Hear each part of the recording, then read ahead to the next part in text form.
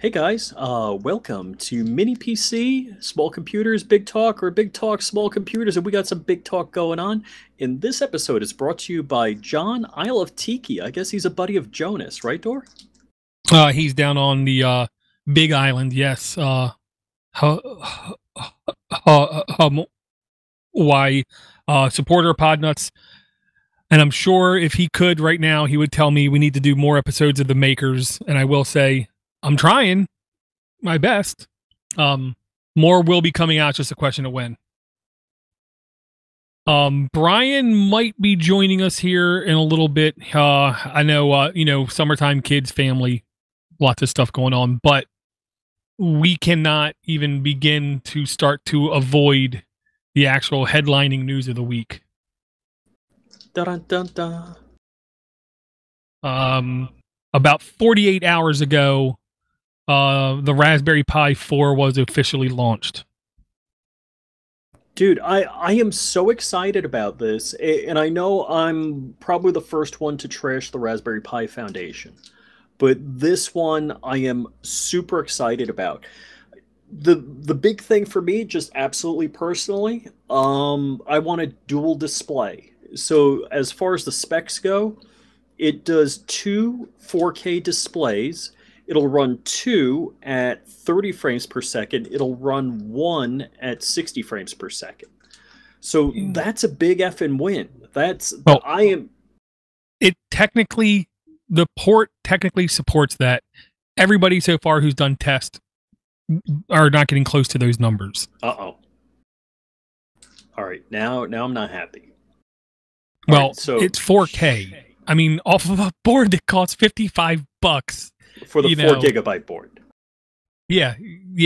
I'm going with the high number, $55. Mm-hmm. And to expect to run two 4K monitors, you literally are unrealistic. That's a lot. Back in the day, the cables cost more than the board if you're going to get two HDMI cables. Yeah. Do me a favor. We're going to stick with that right now about the dual video out. I hate running dual monitors on everything I've ever owned in my life. I'll much rather have two monitors and two separate computers and use a KVM or a software KVM. Yeah, Synergy. Right. Oh, well, I'm not using Synergy for the rest of my life. It's dead to me. It's closed source now. But why do you run dual monitors, and why would dual monitors on such a low-powered computer be desirable? Okay, for me, what I want, so I use my Mac as like a desktop computer, and I 3D printed a dock for all of the cables on the left side, so that's power, USB, and then the two display ports. So for my desk to be operational, I have to plug my Mac in it. I'd love to be able to just sit down at my desk, hit the keyboard, and have it come to life. And if I had a dual port, dual display, I can power both my displays, and I have a device that's going to do it. Basically, have something act as a thin client that I could VNC into my other devices if I needed to, that I could use Synergy or whatever the open source forked project is you sent me earlier today, and connect to other devices in my. To me, it's a gateway drug. I mean, a gateway device. Hey, Brian. So that's really where I'm going with it. Hey, guys. Now, the other thing that I'm excited about, so maybe the dual display ports isn't a winner. Who knows? We'll see. Maybe they come up with, firmware upgrades or software upgrades to the OS to make it better. I'm hoping they hit the mark, and I'm hoping it's, not a disappointment. I guess the good thing about this, one of the predictions I made for 2019 is there will be no new Pi, and I'm happy to eat that crow. I'm microwaving it right now.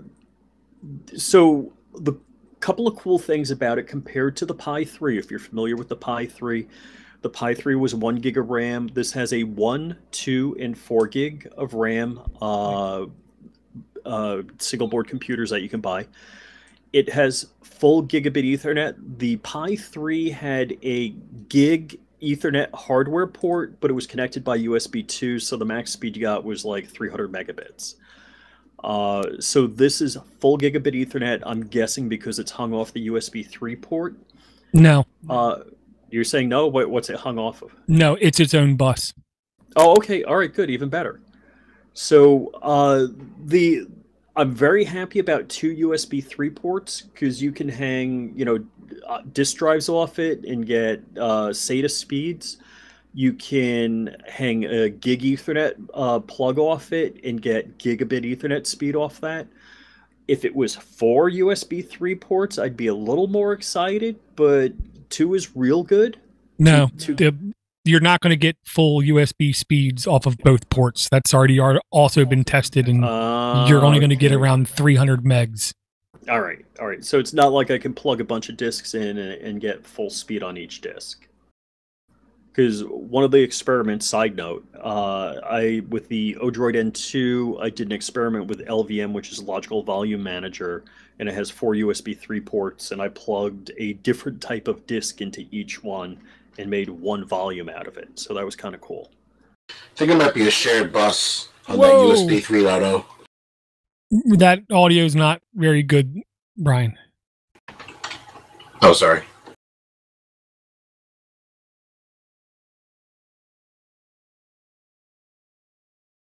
I think you're coming through both the Chrome Hangout and Mumble is what I'm going to guess.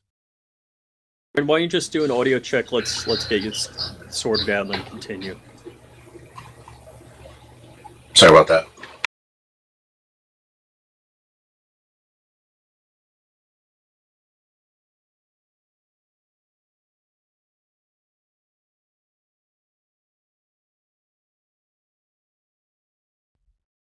Yeah, I'll say I'm glad they came out with a device. Okay. I'm glad they came out with the device they came out with. But it's obvious now they've basically given up on the third world. They've given up on the idea of bringing poor people out of poverty and bringing them into today's culture. It's painfully obvious they now only care about first world is the way that I look at it, because no third world person needs dual 4K output. That is just completely useless as far as they're concerned. Right. So is USB 3, so is USB-C, so is gigabit NIC. No third world country needs any of that stuff. I thought you were going for the different pricing on the RAM, that it's $35, $45, and $55. I'm like, no, they could buy the $35 version. Okay, so actually, I was going to critique you on that, but that is kind of a good point because, yeah, a lot of people in the third world aren't doing dual display. They're not doing gig Ethernet. They're probably lucky to have Wi-Fi. Huh. And the power and the USB-C is nothing they have sitting around already. Right. I'm sorry. That was the third point I was going to get to. These things, if you hunt for them, you can find a 3-watt USB-C on Amazon for $10, but you got to hunt for it. And who knows if it delivers 3 amps continuous, 15 watts total. You don't know that. Yeah, and I'll say, I'll put it like this. Like the last governor election we had in this state, I was literally perplexed. As a government employee, I wanted to vote for the Democrat because historically in my state, Democrats always give pay raises to government employees. Still touch loud, but better. They always give pay raises. They never short projects. They never say no to big contracts. So it's good for my job. And then on the other hand, as a taxpayer, I want smaller government. I want money savings. I want cost efficient use of my tax dollar. So it's like, do I vote for my job or my career, or do I vote for my state and my, family kind of thing? Same kind of thing to me with this Raspberry Pi. As a first worlder, I love the fact that it's gig NIC, and even if it isn't true gig NIC, which I believe it is close to true gig NIC we've seen on any mini computer, the USB 300 megs read write is fine. That's great. That's like literally 10 times as fast as the last Raspberry Pi 3 external storage.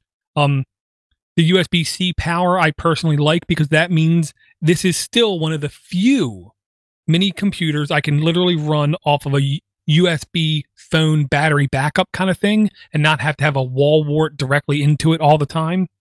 So I'm a huge fan of that. The processor is at least 3 times as strong as the last Raspberry Pi. I love that. Is now I feel comfortable telling everybody, if you ever tried a Raspberry Pi in the past and for any reason it didn't meet your needs, we are now at the point where this Raspberry Pi can probably meet your needs. This is as close as we've gotten to a desktop-like first worlder experience in mini computers for less than $60.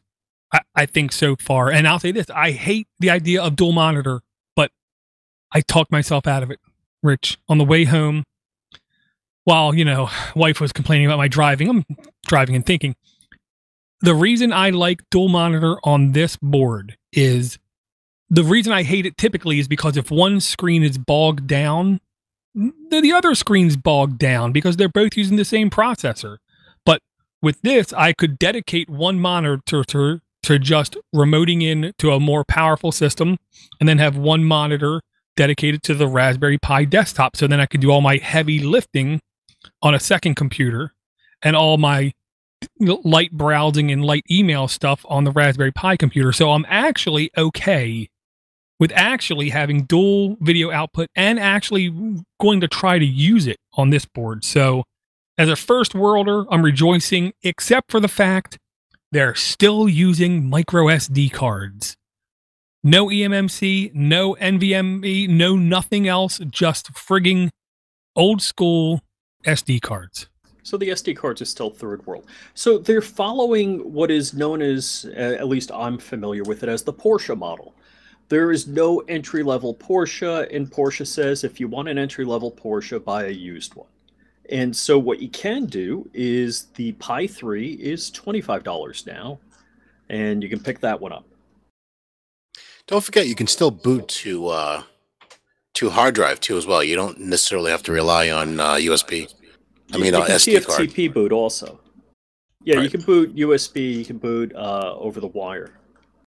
So, Joy, you had mentioned they had completely forgot about the third world countries with the Raspberry Pi 4. But I thought the original push behind it was to get Britain or England or Britain going with programmers. Getting kids excited by programming, by introducing them to hardware and being able to tinker around with it on a very extreme low budget. So, and $55 isn't really that bad, to be honest with you, in my opinion, for what you're getting. I agree with, for what you're paying, it's still a great, tremendous value. I will say this, I do think you're at least mostly right. When it was first launched, it really was more, it was just education, I think, was the actual first, press release on it. I think it became, shortly after that, at least in my eyes, as being bringing the third world education level up much quicker, because honestly, in Britain, in the United States, in Canada, in a lot of these countries, the schools are packed with Chromebooks and iPads already, so they don't really need these mini computers for educational purposes. Of course, you can have them set up, clustered servers and stuff, which you can't do on an iPad or a Chromebook. So it still does serve an educational need. I just would like them to still have a ideal of, lifting a percentage of the population up. And I will say, more than a couple of people were upset at the fact that the USB-C was only used for power. I'll say I'm okay with the USB-C being a power only kind of solution. And I did forget, I'm not going to lie, that you could boot to over the network or straight to USB. Now, here's the question. So if I'm booting to external storage, do I just leave the SD card slot empty? And then if I do, I don't understand how it knows to boot to external storage. So you got to run a command on it that resets a bit in the, there's a program read only, there's a one-time programmable memory spot that allows it to basically change the boot order to boot over Ethernet. So it'll look to that as a boot source for a TFTP server. So I don't want to say BIOS, but like BIOS, like there's something in it that basically just points it to. And actually, on the Pi 4, there is more of a BIOS there now. So gotcha. Yeah, there's a little bit of firmware updating you can do on the Pi 3. And I think the Pi 2 also. Might be all of them. Well, I'll ask you, Brian, what are the features on this that caught your eye that you think are interesting or the real significant upgrades for this?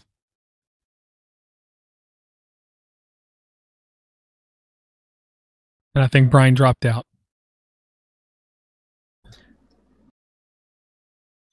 Yeah, I'll say I love the fact that it's finally 4 gigs of RAM.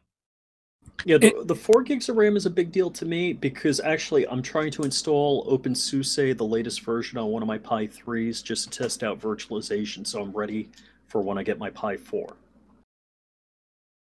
Well, and that's one of the things I think is true. I think appliance-wise, you need the RAM in order to do stuff. For basic server needs, if you just want to host a Nextcloud instance, or you just want to host an IRC instance, or you just want to host a web server kind of thing, nobody needs 4 gigs of RAM for that kind of stuff.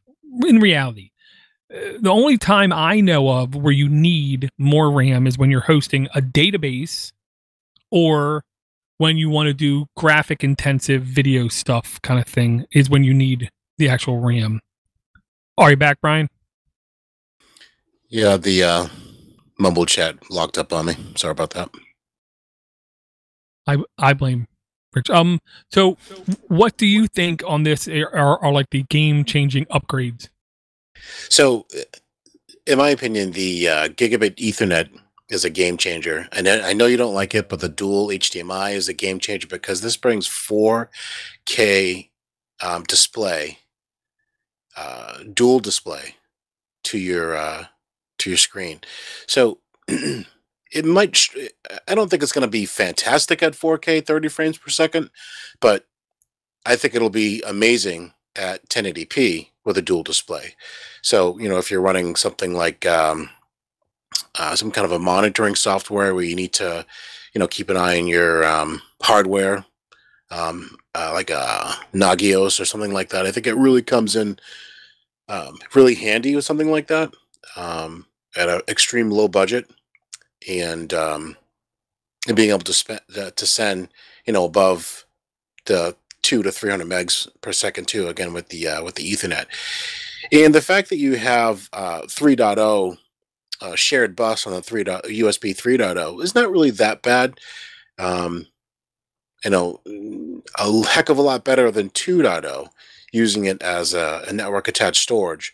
So I think the device itself, the Raspberry Pi 4, which that's bringing to the market, is going to be a real, in my opinion, a game changer in performance as far as desktop performance, using it as a secondary PC or something for the kids to give it to when or kiosks, and also a really good component for Open Media Vault as well too. Again, not having 2 or more drives on it, but one very large drive, I think would come in handy, or maybe perhaps throwing a hat on. I'm curious what the performance will be if you had a hat that would give you more bandwidth, perhaps. I'm not really sure, but I will say I do think the RAM is going to be the significant first world upgrade, and to me, one of the bigger news announcements was almost hidden. If I didn't watch explainingcomputers.com video of it, I believe I wouldn't have known about it. And the second link in the notes is going to be line 957. It was a posting on the raspberrypi.org website, and it's basically the first 48 hours after the device was launched. And what it is, it's essentially like, what did the news update cycle look like? And they basically link to every prominent YouTuber doing any kind of review of it, whether it was Explaining Computers, Blitz City, DIY, Explains It All, 8 Bits and a Byte, Low Spec Gamer, the Magpie Magazine. So they basically like go around the horn. So if you're a video person, this is the link you want to go to, where it's everybody showing you all of the things off about the Raspberry Pi 4. And I honestly like the idea of selling a desktop kit, a kit that comes with the Pi, a keyboard, a mouse, and video cables all included. And the fact that the keyboard also acted as a multi-port hub, to USB 2.0 hub, was just another nicety. And without sounding dumb, having a red and white Raspberry Pi case, a red and white keyboard, and a red and white mouse was a very nice touch for people who want it to look nice and not just be a, microcomputer. Yeah, I'm really. That's good for branding. Right. Yeah, the Raspberry Pi Foundation, as you just clearly displayed, running down the list. If you're a YouTuber, if you are into technology, when this thing launched, it's like Christmas, So the Raspberry Pi is like a game changer, and it's clearly displayed. And like you said, Rich, it's good advertising. And I really want to make mention of that keyboard with the hub on it. I think that's awesome. And especially the size of it. It looks beautiful. That's what Apple did. The desktop bus back in the day was, I believe it was USB. And you connected your keyboard to the computer and your mouse to the keyboard. And it doesn't have to be high speed. No. Right. Yeah. It just needs to work. And I can see people literally abusing it because really that's all you need. I, day one, just went and ordered the 4 gig version. Apparently if you buy the 1 or 2 gig version, you're supposed to get it quicker, is what they're saying. Mm-hmm. Yep. But I will say that's not the real news, and I don't think I have a link to the next bit of information. But when you get the device, I want everyone to look at the device, open the box up, and look very carefully at the box, because there's a space on the box where it could be marked off 8 gigabyte. What? So wow. People are speculating that either somebody made a mistake and there's never going to be an 8 gig version of the Raspberry Pi 4, or somebody made a mistake and they accidentally put it on the box early, so there might be a rev in 4 or 5 months or 6 months. The B+. Maybe. And I'll say this: you want to talk about appliances to do virtual hosting management, that with the 8 gig one might just be like the sweet spot. See, I've been trying to communicate. When this came out, I've been, for like a year now, I've been trying to communicate with anybody I can at VMware, because they came out with ESXi, the hosting, the VMware host for the Raspberry Pi. Now, it was running with 1 gig, and there were certain things you could do with it. It really wasn't good for hosting. But I'm like, I don't care. Give me some way to compile it for other ARM devices that I have that have 4 gigs of RAM and maybe better CPUs. Now that they have this, the first thing I said is, yeah, now I can do virtualization on it. I can run Home Automation Assistant. I can run Observium. I can run all of these things on one box. Or with ESXi in a cluster, I could run them on 2 boxes simultaneously and have fault tolerance going on. So my system never goes down. So I'm all geeking out, excited, and I read somebody say, well, 4 gigs is still not enough memory. I'm like, no, it's enough for me. It's enough. And when I say me, I don't mean me personally. I mean me as someone in the single board computer community that is running Home Automation Assistant, is running Observium, is running, gosh, what else? A PBX on it. All of these types of things is very exciting. Or PiAware, you know, all of these things. Rich, I fully agree with you, man. I want to say that the big news to the story that the Raspberry 4 is here is that the Raspberry Pi 3B Plus, the prices are going to go down. I believe they're already $24.95. That's $25. That's really awesome. I mean, I was going to get one like every other week for like $45, you know, including the case and the 16 gig card there. SD card, yeah. Yeah. So I was dropping $45 a whack, and I'll be more than happy to spend a little less money to get the same thing I'm getting already. And, you know, in addition to getting something even fresher, like you said, with 4 gigs of extra RAM. Oh yeah, yeah. I mean, I'm very excited about this. Is it a complete win? Eh. Is it super good? I'm like, yeah, it's super good. It's real good. I'm very excited. I'm curious why they went. I know you mentioned this before with the USB-C, that it's only used for power. Why they didn't go with the barrel connector instead of using USB?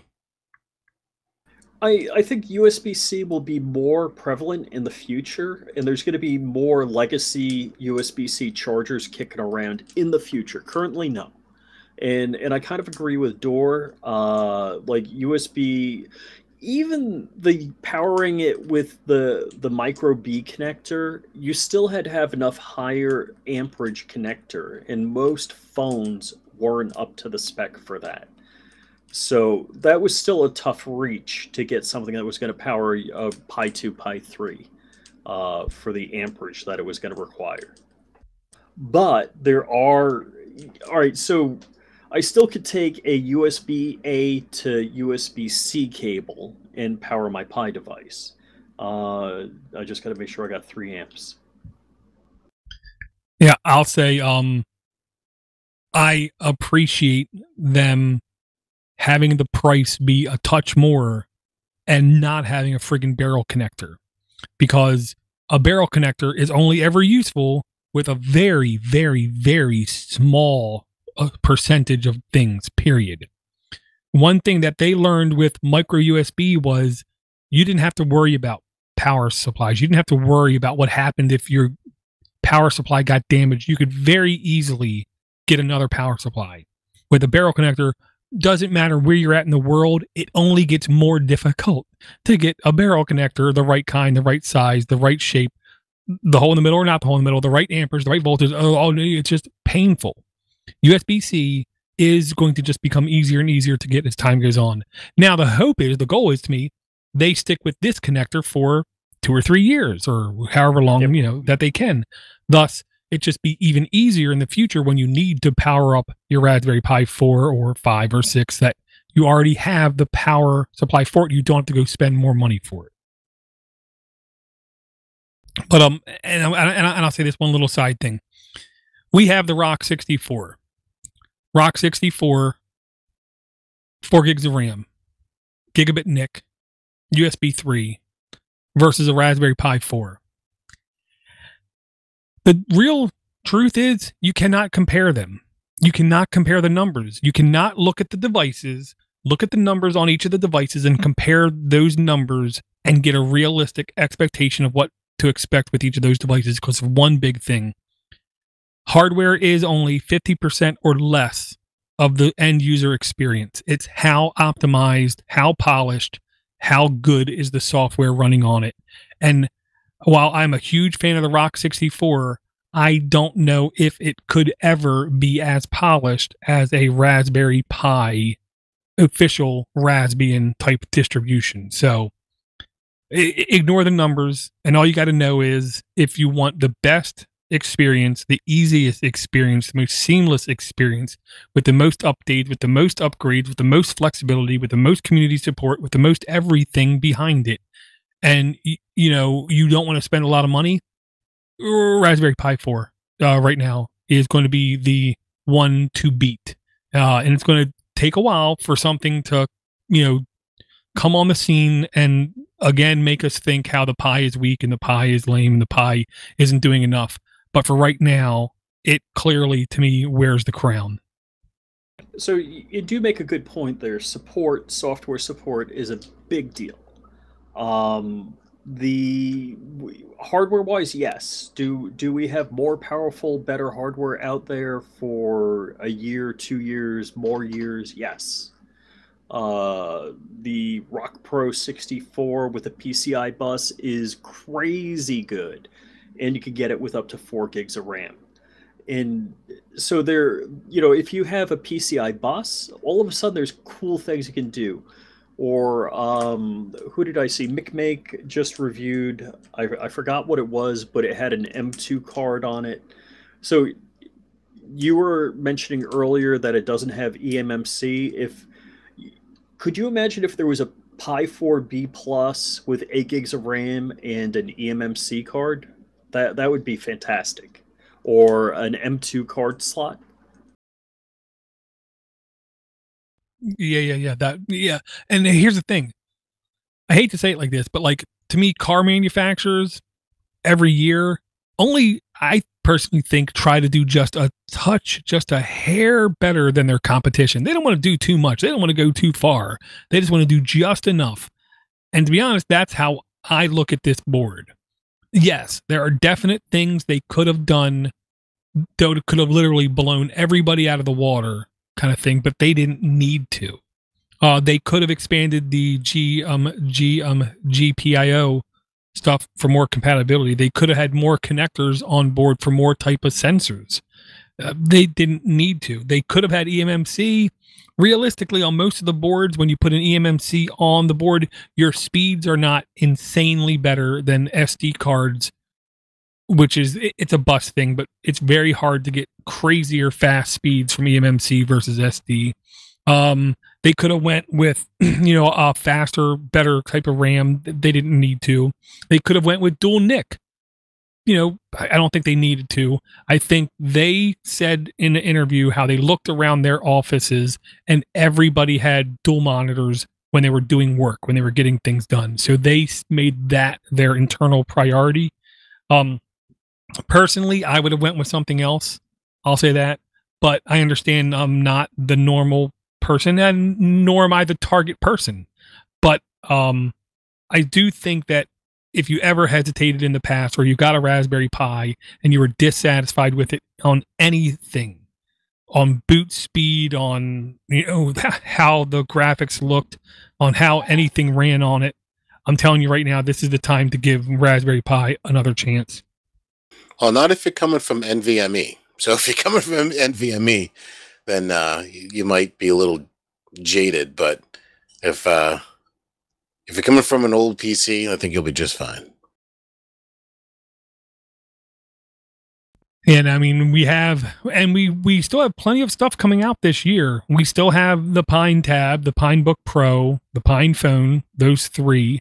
In the notes, there's still like a half a dozen other mini computers that were just announced in the last, week or two. I got a question. And I didn't look at this yet. Do we know if that 4 gigs of RAM, is that dual channel memory or single channel? I thought it was DDR4. Yeah, but it can still be single channel DDR4. I honestly think it was dual channel. When I went and looked at it, Lifehacker in the notes, it's going to be basically our third link, 958 in the notes. Lifehacker had, to me, one of the most comprehensive, impartial looks at the Raspberry Pi, because they point out negatives and they point out positives. They tell you about all the different things. Like in the very beginning, they even tell you how it's people reviewing it so far are like having a hard time getting streaming 4K type content over the NIC, and how it runs hot. Like they literally have like a heat gun looking at the infrared, and you can see the Raspberry Pi 4 is definitely running A It's little an bit orange hotter. pie. Yeah. Yeah, definitely gonna need maybe a little fan or a bigger heatsink. Uh-oh, did we lose Brian? No, I'm still here. Can you hear me? Oh, okay. Yeah, it sounded like you cut out early. Yeah, so okay, you're gonna have to cool it. Here's the thing. The truth of the matter is, anytime you go higher end on the computing, you're gonna use more power, you're gonna generate more heat. That's how it goes. That's the fine balance. Yeah, I mean that's what we've suffered through with data centers since the dawn of time. Is back in the bad old days, I think it was MIT. They heated with the computer room a lot of the dorms. They just pumped the heat into the dorms. Sounds like something Google would do. Yep.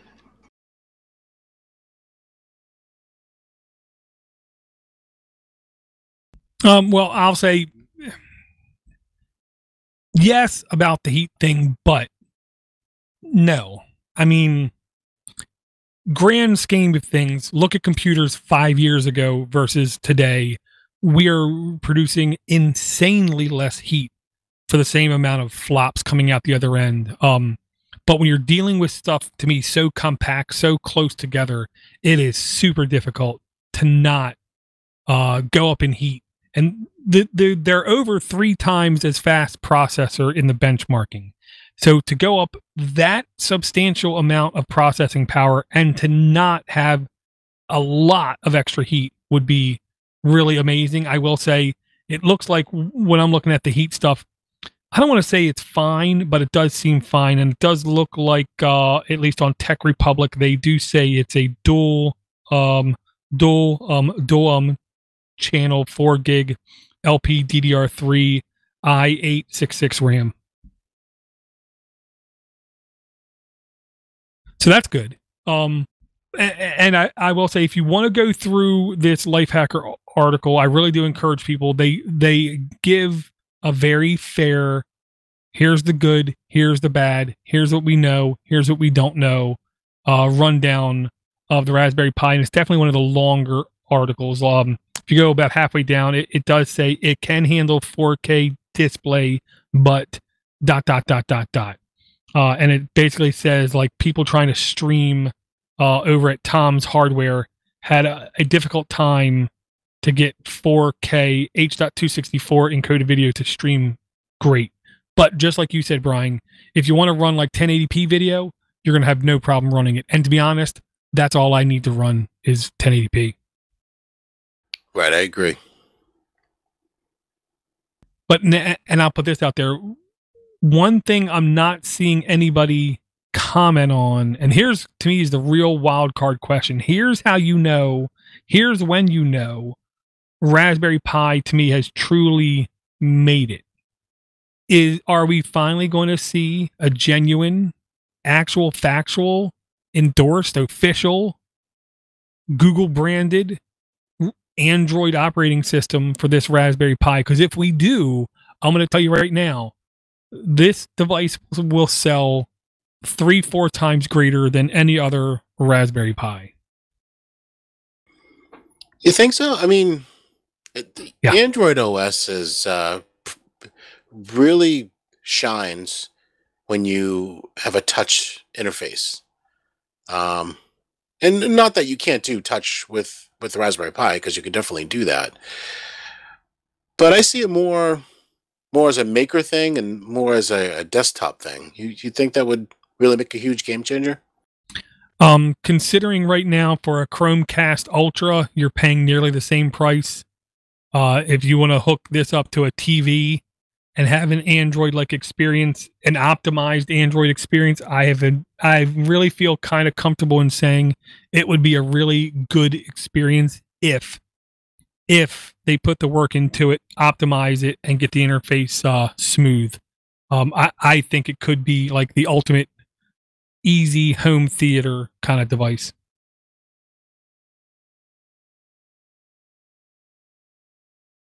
Yeah, and towards the very bottom is where they show you the USB read-write throughput. The Raspberry Pi 3A was getting 38 and 36 megabytes and the Raspberry Pi 4 is getting 363 and 325 megabytes. So it's literally about 10 times faster. Yeah, I love those numbers.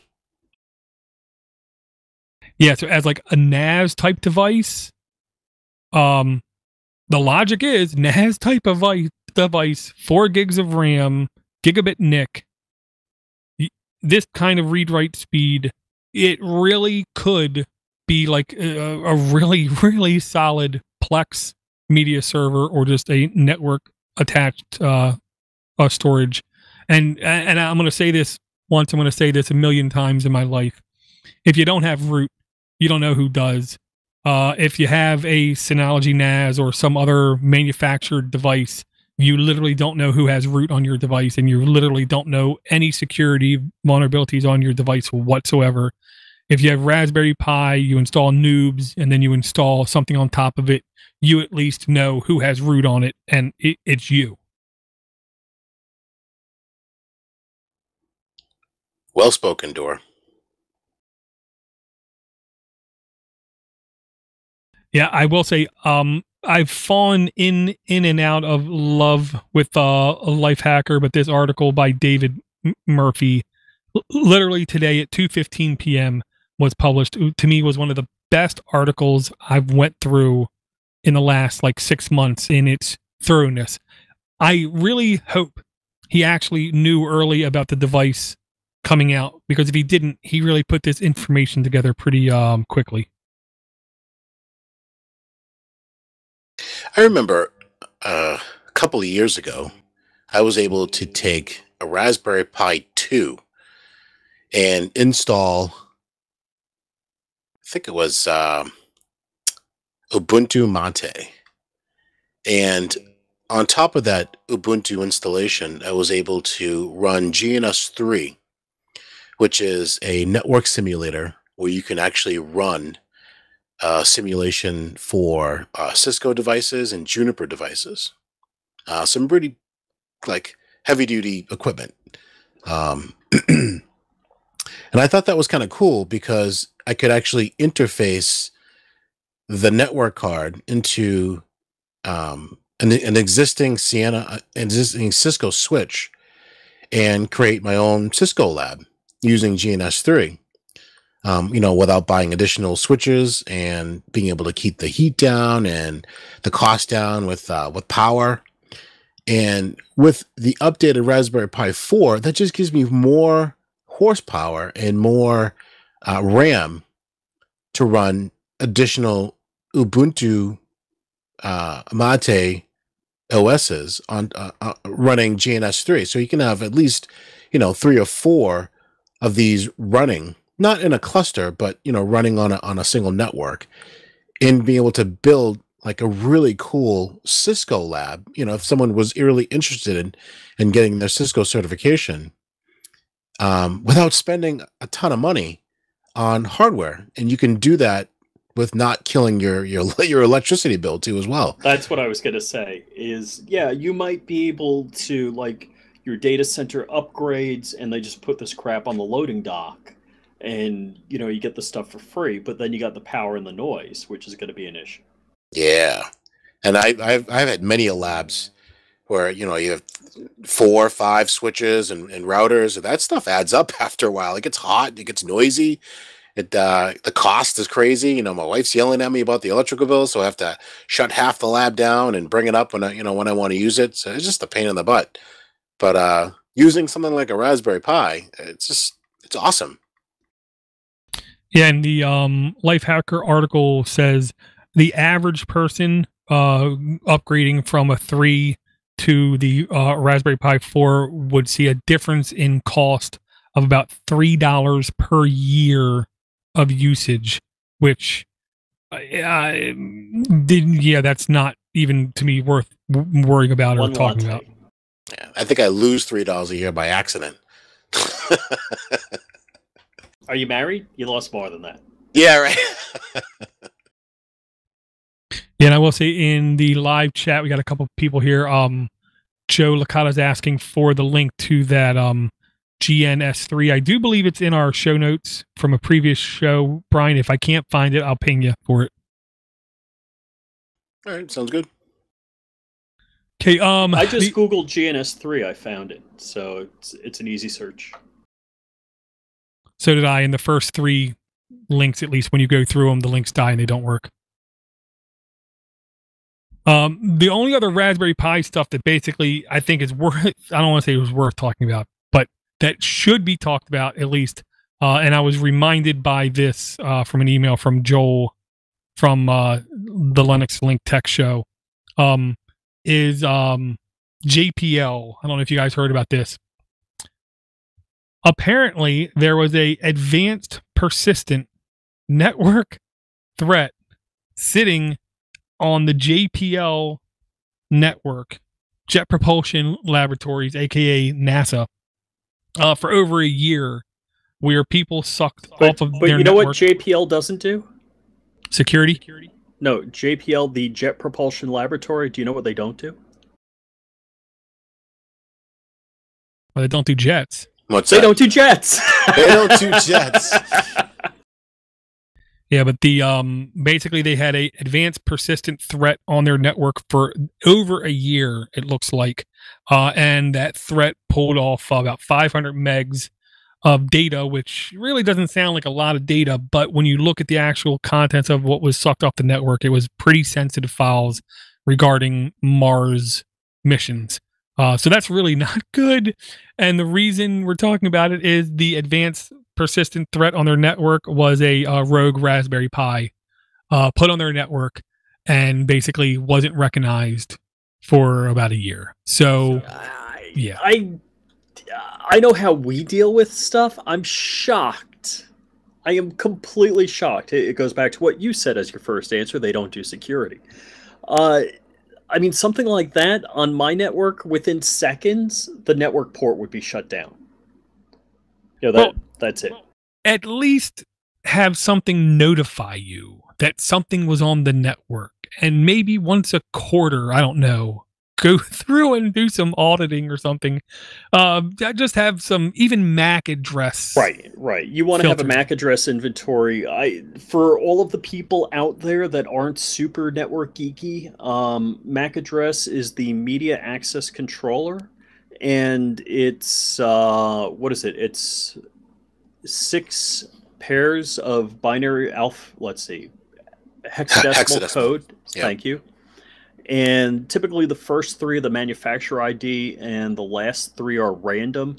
Most devices you can actually spoof a MAC address, which is what I did for a long time to get my headless Roku working in a hotel room. I would spoof the MAC address with my Macintosh. I would change it to the Roku's Mac, log into their 24-hour thing, and then change the MAC address back and plug in the Roku or fire it up, and it would connect Wi-Fi and work. But all that being said, so the MAC address is what it's basically what they call the hardware address before you get an IP address on an Ethernet device or a Wi-Fi device. Wi-Fi also has a MAC address. Well, everything has to be addressable.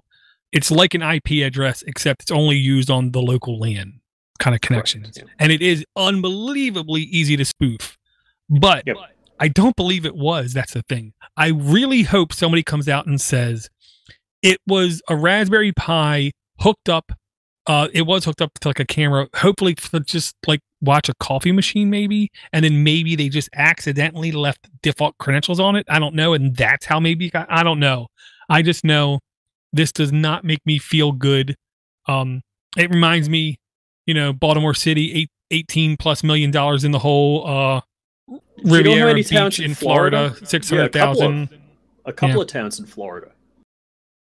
Yeah, well, with those, all you had to do was apply patches on your operating system and you were fine. This sounds worse. Even with this ransomware, really, if you have a VLAN that segregates important information from stuff, and there's no route from a clerical level person from clicking on an email. I mean, we have uh, regular email spoofing attacks. Like it'll come through, it'll have all of the branding and credentials of somebody on our network, but if you look at the address, it's not our domain, and it's like, hey, we got a problem with your vacation time. Please click this link and fill out the last 3 days you took vacation. Stuff like that. Or they'll have an announcement about the parking, and then they'll send an email about parking, and please click here, and it's not our domain, trying to catch us and keep us on alert for fishing expeditions. Right. Well, I mean, it's, life imitating art. The show Mr. Robot, this was how they got into the backup facility where all the big backups are being stored, was with a rogue Raspberry Pi planted on the device. I hate to say this is the kind of thing that happens, but with computers becoming more ubiquitous and easy to install, easy to play with, easy to distribute, this kind of thing, I guess, is going to happen every now and then. And the easiest fix, they said in their summary, was all they really needed to do was to just have more subnets, smaller subnets, more isolation, network isolation. I'm not a network guru, and I even understand you don't max out every IP range. You literally have units, sections of smaller ranges of networks to where a device on that one subnet can only access things on that one subnet without explicit permission. Well, and that's like VLANs. You can do the same thing with that.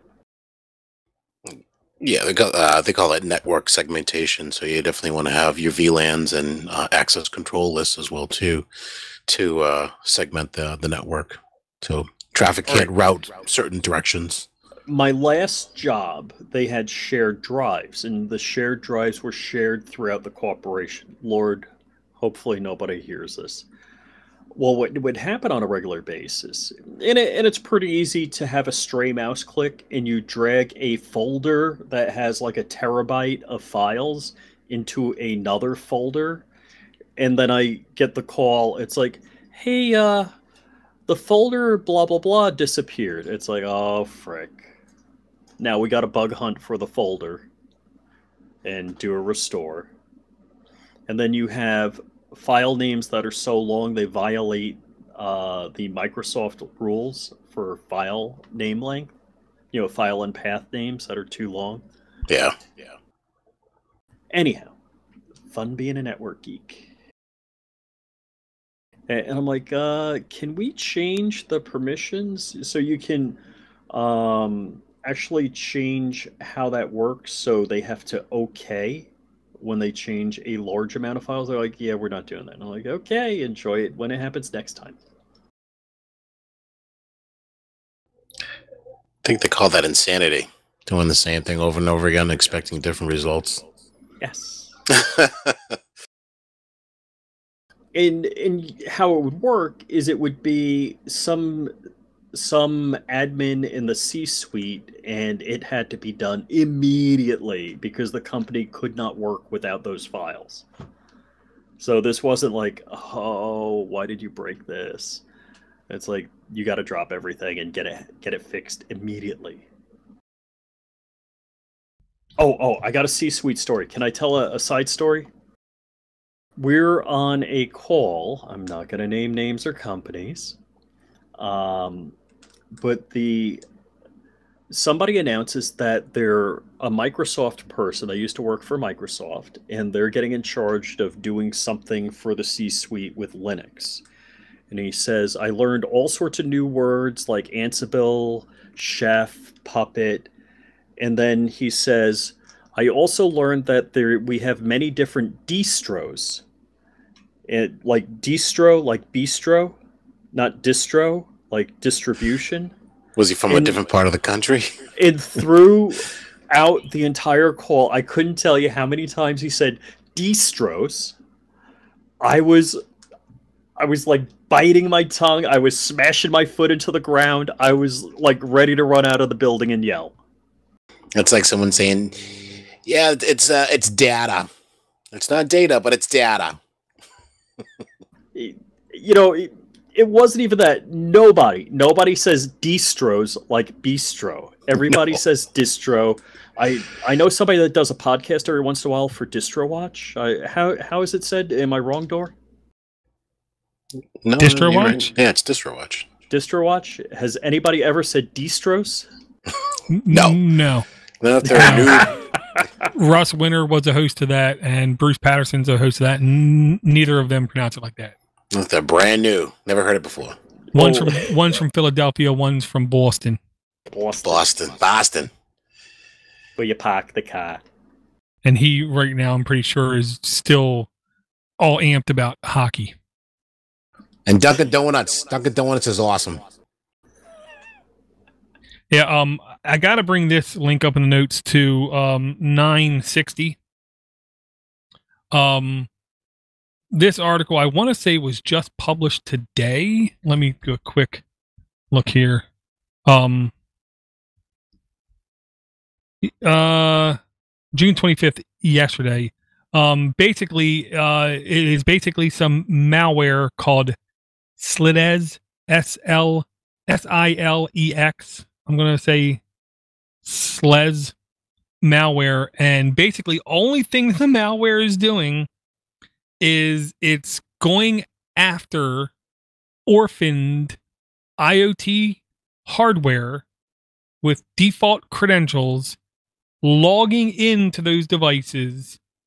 Then all it's doing is it's going insane, writing to dev/null as fast as it can, as much as it can, basically instantaneously aging the device and ruining all the internal storage, and basically just bricking the devices.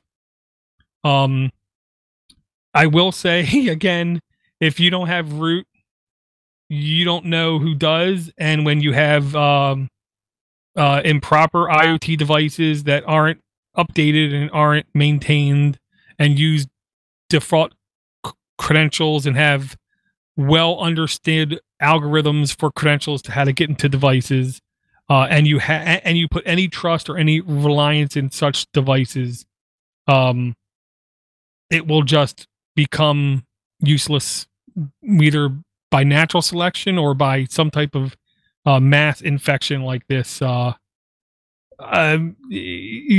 yeah, I encourage people, if you do have IoT devices that you do not control, you definitely get them off of your main network quicker than later.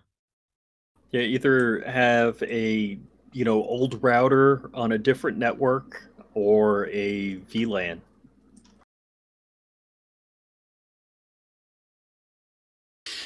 I remember buying a scale a while back that was a Wi-Fi connected scale. It was pretty a top-notch scale that I paid a lot of money for. And I wasn't paying attention when I bought it. When I brought it home, the wireless standard that I could use it for was 802.11b.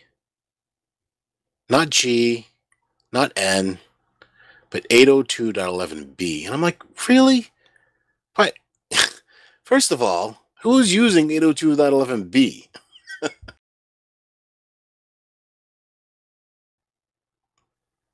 Something very old and probably very cheap is what I'm going to guess. The next link I'm just going to mention in the notes, especially if I can find it. Okay, it's going to be 961 here in the notes. And this is by the threatpost.com. I don't know if you guys have ever seen Threatpost before. It is a security focused website. I don't want to say it's like highly respected or whatever, but I've heard of it before is all I'm going to say. And basically they have like interview with researchers who are basically insisting that you take IoT devices that you're not positive are getting updates and you literally throw them away. Because like that's the only good place for them. Because the flaws are just growing millions by the month, and there's no way to fix them because you don't have control of them, and the company decided it's not in their best interest to put any time or effort into updating these devices. So if you bought yourself, some light bulbs or, some control switches for power outlets or some sensors or some self-contained cameras that connect to the internet kind of thing that you don't explicitly have ownership thereof, this at least is one group of people that are insisting that you literally throw the devices away. And that's some really solid advice. That's a really good article, Dor. I can't stress that enough. That's some pretty sound advice. It's not worth hanging on to old IoT devices, especially these days. It's better to roll your own if you can. See, that I'm a firm believer of, a couple of things. One, if you don't have root, you don't own it. And two, I don't like any of my home automation IoT crap phoning home. I want to have complete control over it where it does what I want it to do and it stays on my network. Well, I'll say I'm okay with it phoning home, but I want the option of letting it phone home, and I still want it to function if I select for it not to phone home. Right. I mean, sometimes I want to support the company and I want to give the company more data to improve the product and innovate the product better, but not if it's like a smart clock in my bedroom. You know what I mean? No. Right. When you're the product. Yeah. And I do have to go to a piece of good news. I'll say that line 962 in the notes. This is good news. I will say that, but unfortunately, this is the kind of good news where we're not going to see any kind of payoff for this for maybe 2 to 3 years. ScienceDaily.com. I don't know how many Raspberry Pi mini computer focused podcast or content that anyone else out there watches who is going to reference ScienceDaily.com. But there was a big milestone in memory here just about 2 days ago. We've been suffering with DRAM forever. I'm going to say for 30 years. The market of DRAM is basically cornered. It's its own thing. It's well established. It has the normal ups and downs of any type of siloed industry, because there's not been real innovation in DRAM for 30 years. It basically does the exact same thing it did. They're just closer together and they have better error correction and, slightly faster access, and that's all they've ever done.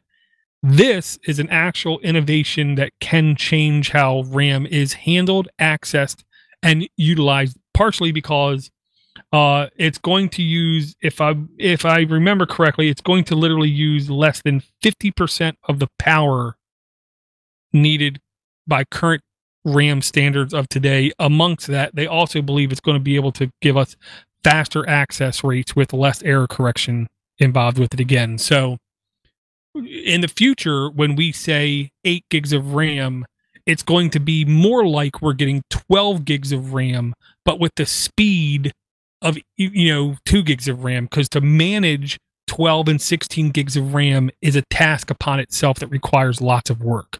So sometimes smaller RAM is actually faster than larger RAM just because it's easier to manage. With this future innovation in RAM, we are going to be able to have better performance, better accessibility, less error correction needed, and still utilizing less power. Well, they're actually saying that we're not going to see it widespread until 2025, but it's coming.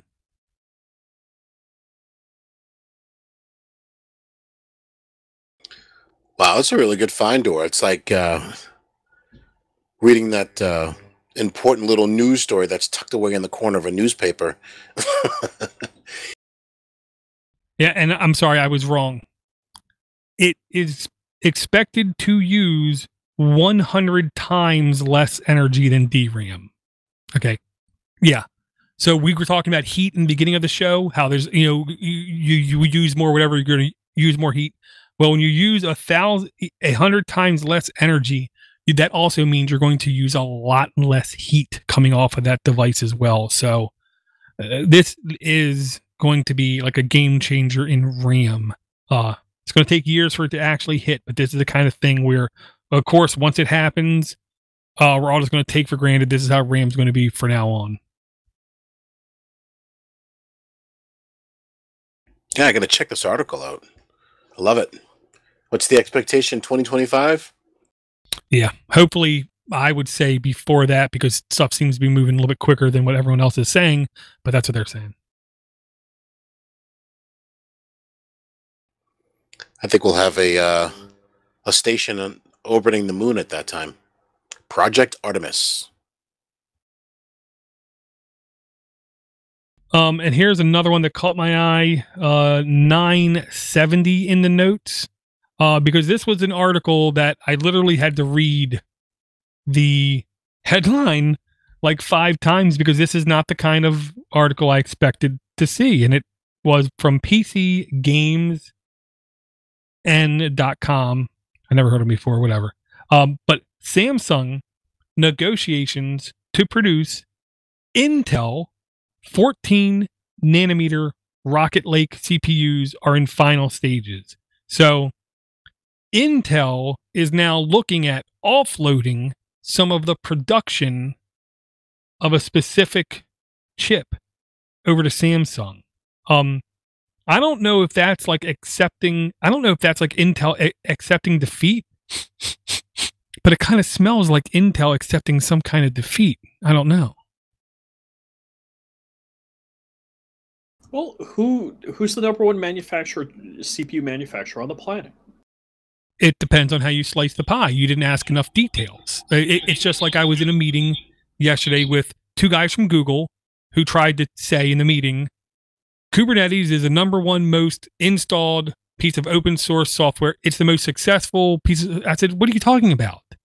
They said, well, what do you think it is? I said, well, how many installs do you think you have? And what do you think the number 2 is then?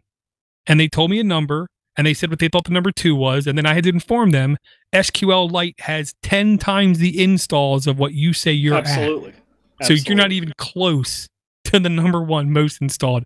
You might be the number 1 most installed piece of like orchestration software, of containerization software, but no way, shape, and form just flat out number 1 open source. And I would really appreciate if you would stop saying those kinds of things. And of course, everyone else in the meeting is just like, what's SQLite?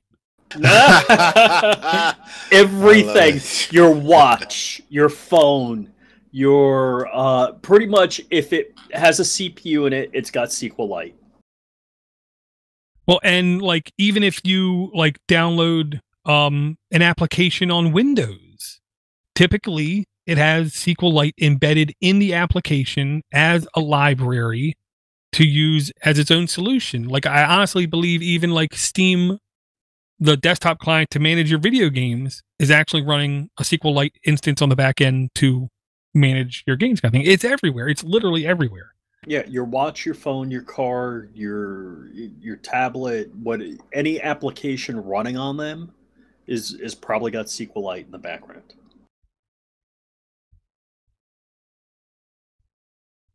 Yeah, and there was a couple more boards that came out.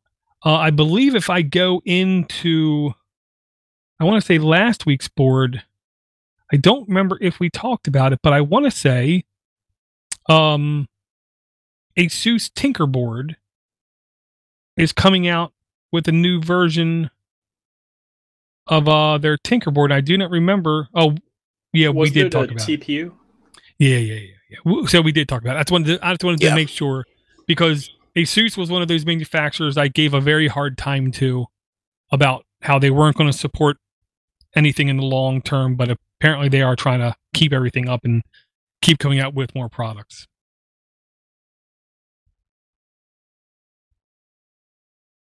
So if you guys glance through the notes, do you see anything else that catches your eye on it? And in the chat, who do you know who's using SQL directly as an end user? Me. I use SQLite directly as an end user. Oh yeah. Yeah. Yeah, actually, Cold Fusion, Lucy, Rilo, all use SQLite. That's part of the install. Right, and then if you want to just count direct usage, then you can't count Postgres, or you can't count Apache. You can't access anything because you're using a browser, not the server. I mean, and that's the whole thing, and that's what I try to explain to the Google guy. You have to give caveats whenever you try to say the best of something or the most of something, because it's never that simple. There's always more to it. You can say the number one most installed open source server product or something like that. Yeah, sure. But you to say just such general terms to me is begging the like grammar Nazi kind of guy to come out.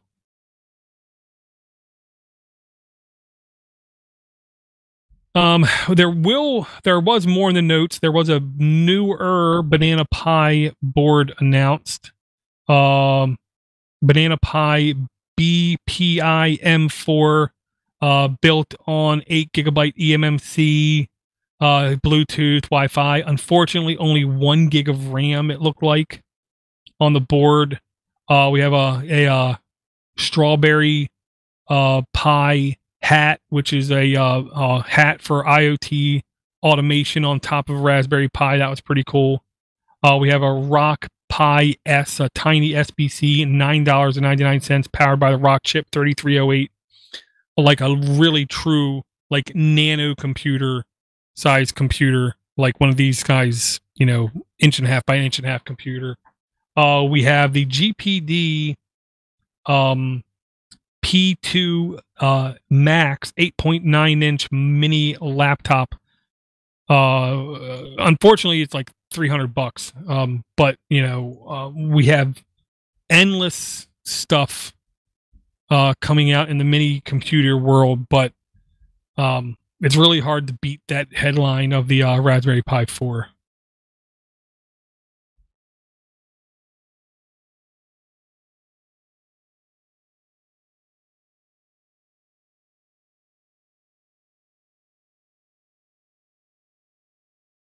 Yeah, I'm sorry. The GPD 8.9-inch, $529 for the Intel Celeron model with 8 gigs of RAM and 256 internal storage, and a $705 version with 16 gig of RAM and a 512 solid state drive. And all less than 9 inches. Wow. So this is like a micro netbook. It is steroids. Except, yes, netbooks were historically unbelievably weak. GPD is a company, to be honest, I am a true fan of. They make my mini Android gaming system. They've made micro palm top devices in the past. All of them have gotten good reviews, kind of thing. They even have like a 3.5-inch foldable computer that runs Windows on it, and you can play games on it.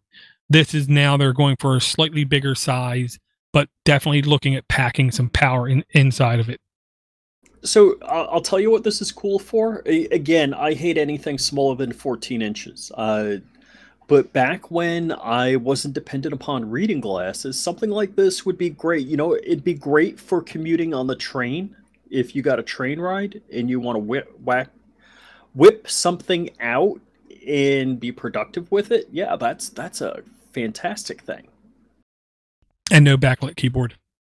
I always had a problem with the keyboard, with these things, as far as not just the backlit keyboard, but just having the keyboard being so small that I couldn't type fast enough on it. Yeah, I'll say they try to do a good job with the keyboard where the keys that are not full width or full height are keys that are less popular on the keyboard, but it's going to take, it would definitely take practice. And it looks like the webcam is actually in the hinge, possibly, which is so you get the different. nostril photo. Yeah. And just a really quick side comment. Pinebook Pro one of the announcements they made was you'll be able to select your keyboard between I want to say it was literally called ANSI standard or ISO standard. And if you don't know what that standard is, it doesn't matter to you which one you pick. Because all the standard is the enter return key rectangle, or is it a rectangle with a little like thing coming off the bottom of it? Which I didn't even know there was different keyboards like that. I didn't know they had names. Mm-hmm. Right. If that's the decision point, yeah, it doesn't make a difference. No. Just take my money. Well, if you guys don't have anything else in the notes catching your eye, we're going to close this up. Yeah, we've run for a good amount of time. I think that's a good show. Okay, Brian, if people want to contact you, what's the best way? You can send me an email over at Podnutz, or you can look me up over on Instagram. AskTheCableGuy. Very cool. And Rich, if people want to contact you? Yeah, drunk in any dark alley. No, if you go to flyingrich.com, there's my social media hub. And there's a contact me page, so you could always send me a note there. Very cool, very cool. Send an email. All you gotta do is shoot us an email to minipc@podnutz.com. Thank everyone for contacting us. If you want to send us a voicemail at 7076-PODNUT. If you want to support us, just in the show notes, you can go to patreon.com/minipc. Any and all support is always welcome. I am going to finally turn on the Patreon, so we actually earn $12 a month. That is patreon.com, the Mini PC Show. Link will be in the notes. And we will talk to everyone again, hopefully real soon.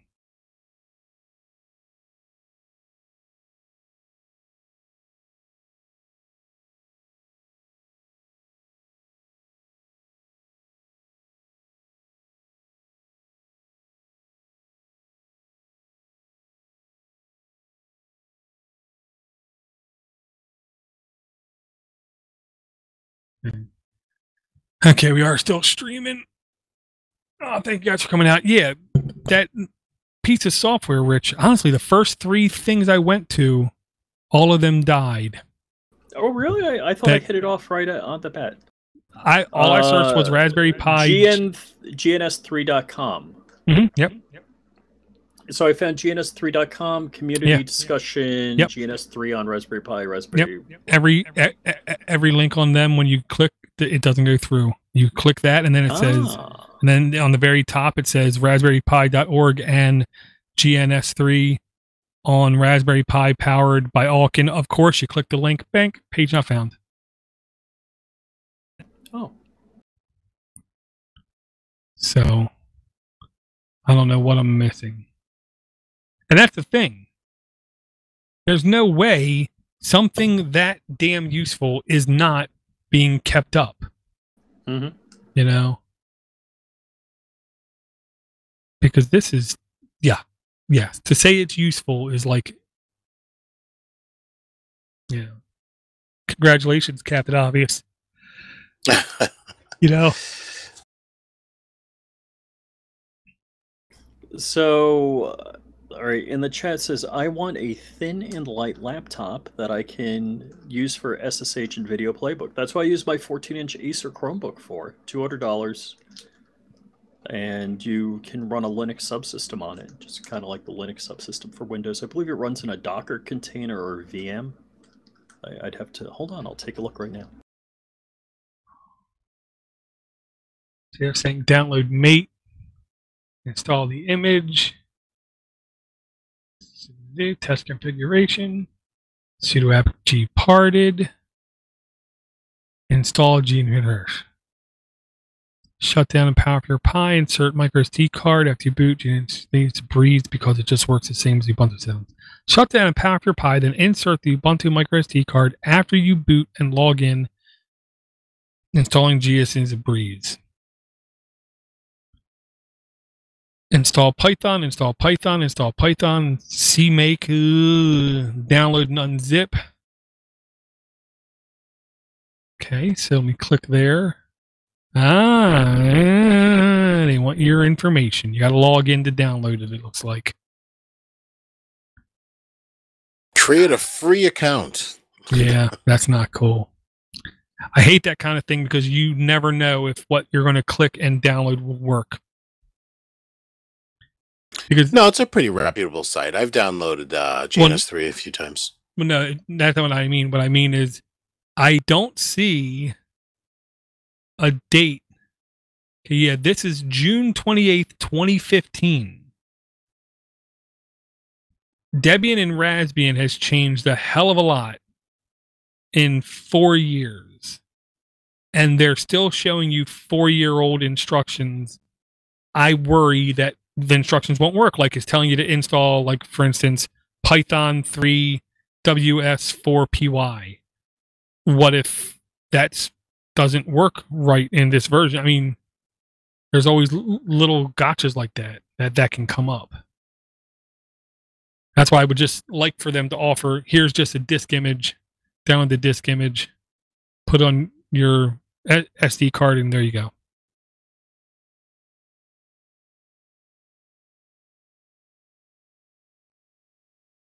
Yeah, and the last posting to this was June 5th, 2018.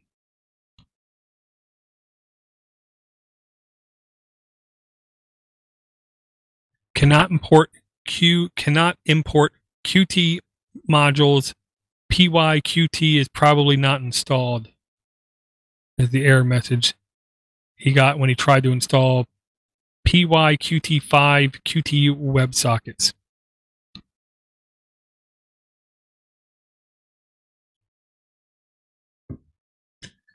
And because this is proprietary, there's no way you can install it with Diet Py or anything, which sucks. Diet Pie's the crack.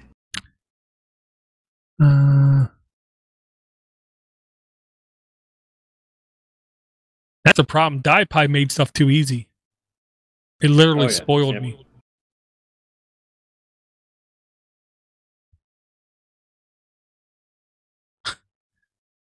That's weird. Oh. Text files. That's confusing. Download. Delete.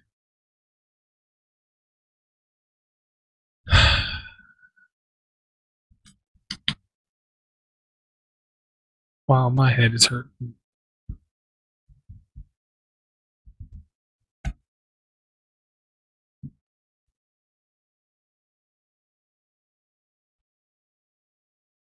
Okay. Now in Raspberry Pi forums, first impression, how to install on that, and then how to do a Beowulf cluster. But of course, page not found. Same one was removed from the gns3.com's forums.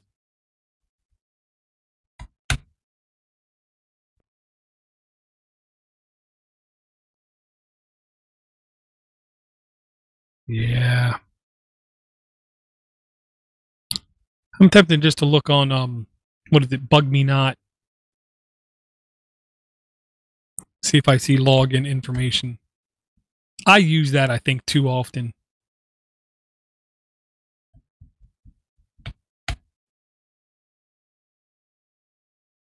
And when I look in the search, I'm finding asterisk on Raspberry Pi, LEDE on Raspberry Pi, IP Fire on Raspberry Pi, SDN 101.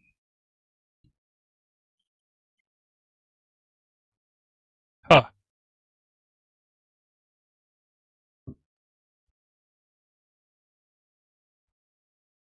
Can't say I know this.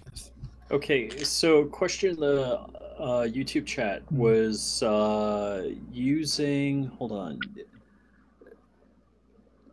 I also want to use a Pi 4 as a hardware firewall. So you would have to use a USB 3 port with a second Ethernet jack, which I use those things all the time. One of my favorites is the Amazon Basics USB 3 gigabit jack. I think it's like $9.99.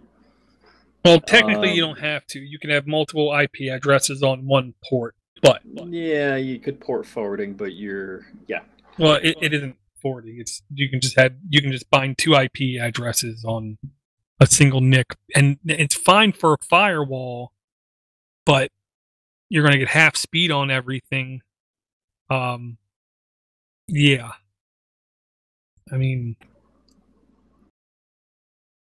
so one of the things, actually, I did a YouTube video on the Atomic Pi, and you could put, what is the software? The